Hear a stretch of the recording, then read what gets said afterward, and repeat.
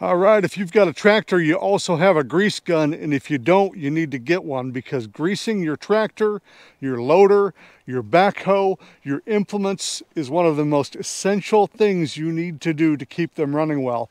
Today I'm talking about greasing, talking about why you grease, talking about what kind of grease you should use on your tractor. There's a lot of debate. I'm going to clear that up on what kind of grease to use, how often to grease. Let's get into it. This is a pin. This is a greasable pin. This is like what's going through the loader right here. So on the end of it is a grease zerk, and your grease tip of some sort attaches to your grease zerk, which pushes down a ball in the end of the grease zerk. And as grease goes through the grease gun, through the grease tip, and into the grease zerk, it pushes that ball in and allows grease to come through this pin. Now there's other ways grease gets delivered on your tractor, but this is just one example. So we start greasing and grease comes shooting out of a hole in this pin, which then distributes the grease through this joint. So it'll keep these two parts of this loader lubricated by way of this pin that ends up being covered in grease.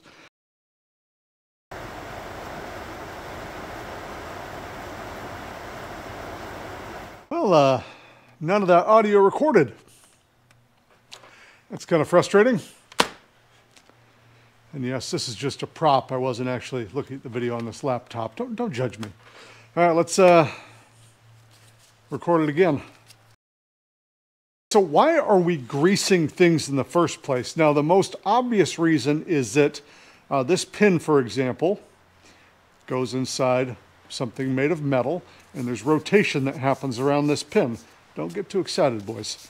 Some rotation happens around this pin. The lubrication prevents friction, which leads to heat, which leads to metal seizing together, and well, it leads to all sorts of problems, like the metal being worn away.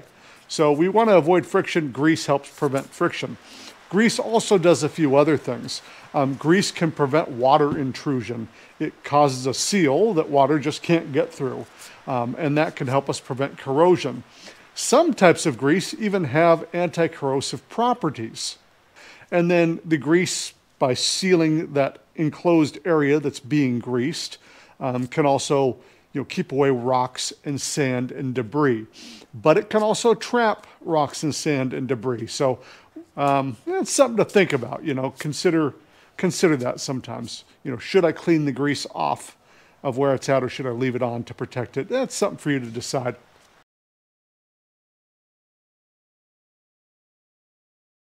Okay, so let's talk about the great grease debate. What kind of grease should you be using on your tractor, on your implements? Should you be using different kinds of grease on different things? No, I think we can just get away with one. Lots of grease on the market. So this is Valvoline Crimson. This is a Stay Lube Molly Graph. This is Lucas Red and Tacky, really popular. So mainly people will ask about two kinds of grease. There's many kinds, but two kinds. One being a lithium grease and one being a moly grease.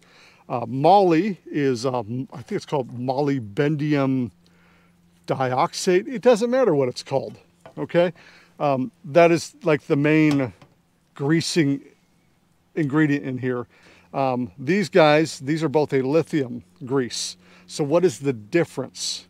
The difference is in what they do. So a moly grease is really good for high pressure applications. So things where things are squeezing really hard against each other. So you'd say, okay, that would be good on a backhoe, which yes, it could be. It's not as good in wet conditions.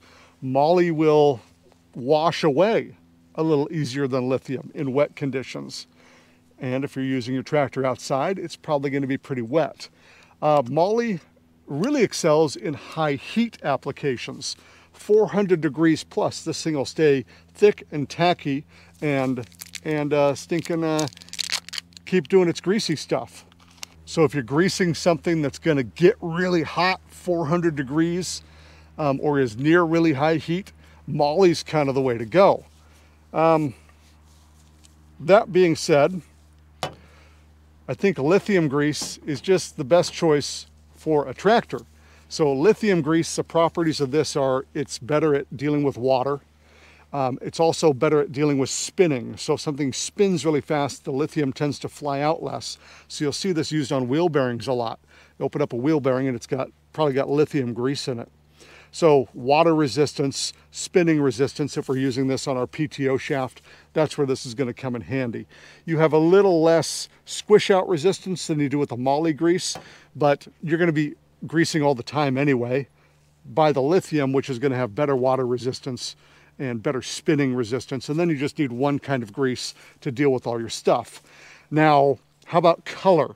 When you open up these tubes, there's different colors of the grease. This one's red. Lucas Red and Tacky. Normally a lithium grease was white, but now they've added additives to them. So like this Lucas, I really kind of recommend this stuff. It is lithium, but it has that moly additive in it. So it kind of tries to be the best of both worlds. This one is kind of a pinkish red. And this moly graph, this is black.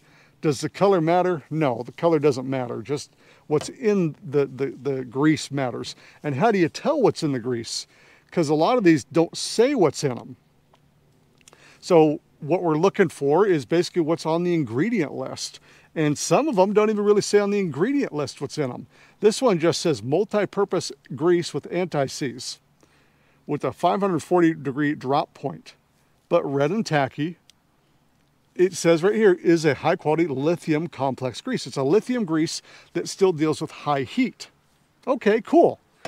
This one says nowhere on it where it is until you look at the ingredients. So it's kind of like going to the grocery store. You should read your ingredients. It'll freak you out a little bit. And again, this one is a lithium grease. So look on the side panel. You'll also see, if you're actually reading your owner's manual, which nobody does, that they all say to use an NLGI number 2. That's a grading from the National Grease Association or something. So NLGI 2, that's most greases that you find. So go ahead and get some lithium grease. Lucas Red and Tacky seems to work in most applications. Now, how often should you be greasing? Sometimes this is hotly debated, and I don't know why, because it's pretty straightforward.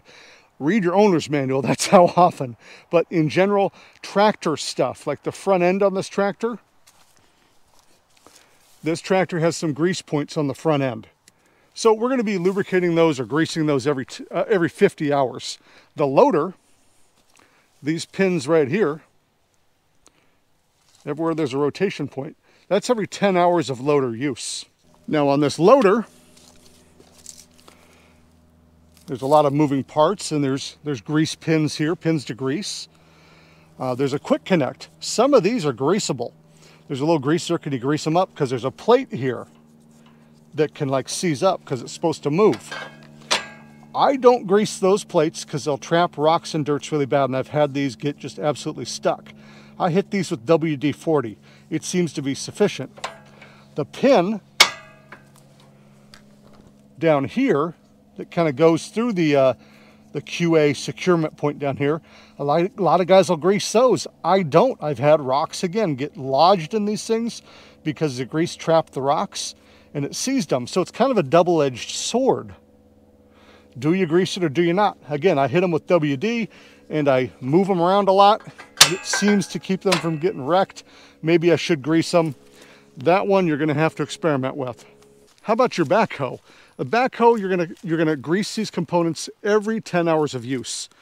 So again, these are just pins floating in grease that are connecting these joints together. So if we want to prevent these joints from seizing up, we've got to grease them. Every 10 hours of backhoe use, you should be greasing. If not more, the extreme pressures from using your backhoe will squeeze grease out everywhere. So eventually you'll lose that grease, and extreme pressure breaks down the stuff that grease is made out of. It'll actually break the molecules apart. That's not good. We want grease to stay greasy, not turn into sticky goo that does nothing. Or glue, in a worst case. Stuff like this post hole digger, there's a shaft on there. Those need to be greased every 10 hours. Brush cutter, usually it's just the PTO shaft that you grease every 10 hours.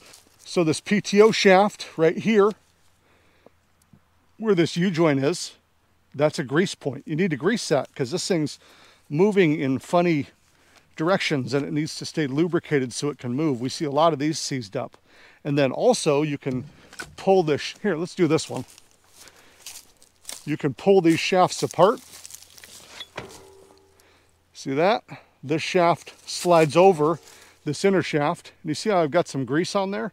You need to grease these as well. Now this is where some pros and cons come in. That grease can, like I said, trap dirt and rocks, but these are a tight enough connection between the inner and outer shaft. They barely even want to slide over each other as it is, that putting grease on there isn't going to hurt them. So usually you would grease the tip of this thing right here. This is we call this the male, and it'll slide into this female here. Just stop, okay? This is a serious video. Stop. Greasing it, even though, you know, you get some dirt in there, it's better than having dry dirt in there. At least it's greasy dirt that'll keep the thing moving. But about every 10 hours on your PTO shafts, stuff like, yes, here's another grease point here on that U-joint. On the side of this says to grease every 20 hours. But you may as well just grease it every 10 hours because you should be greasing that every 10 hours. Think about every use or every other use. Just go out and grease your implement. That's a good way to think about it. So how much grease do these grease zerks need? How much grease do these grease pins need? And the answer is you grease them until they're done being greased. A lot of people have different opinions on it. Some people say just 1 or 2 squirts in each one. That's probably fine. These grease pins and grease zerks are feeling blessed to even get any grease in them, I'm here to tell you. But for me, I grease until I hear a pop, a couple crackling sounds. That's usually pretty good. What I'll notice is when I'm greasing, some grease will come out of the joint. That's not a big deal. There's no bushings in here or any rubber things that you're blowing out. You're just filling this area with grease. So the more the merrier as far as I'm concerned. I may over grease, but I'm never going to under grease, I'll say that. So sometimes you'll notice when you're greasing, some grease will start coming out of the joint and it'll be pushing out water. That's good. We don't want water in here. So I just kind of grease till I hear some snap, crackle, and pop. I see some grease coming out. There's some. Right there. And then I figure, you know what, that's probably good enough. There's grease everywhere right now. It like breeds. I don't know what happens, but this camera and me and everything is just covered in grease right now. Get some stinking rubber gloves. Holy.